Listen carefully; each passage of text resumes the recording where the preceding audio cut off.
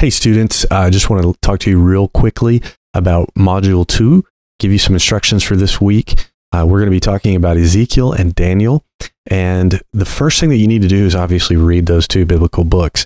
After that, you need to read the articles in your IVP dictionary of Old Testament prophecy, and you want to read the articles on Ezekiel, the article on Daniel, then you want to read eschatology, and then finally a fourth one on apocalypticism.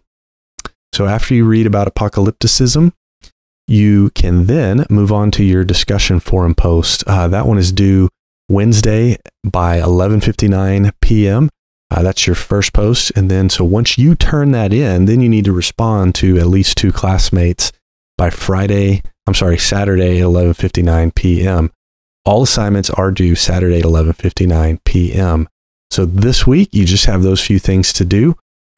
If you have some extra time this week, I would recommend that you look ahead in your schedule and try to get something done.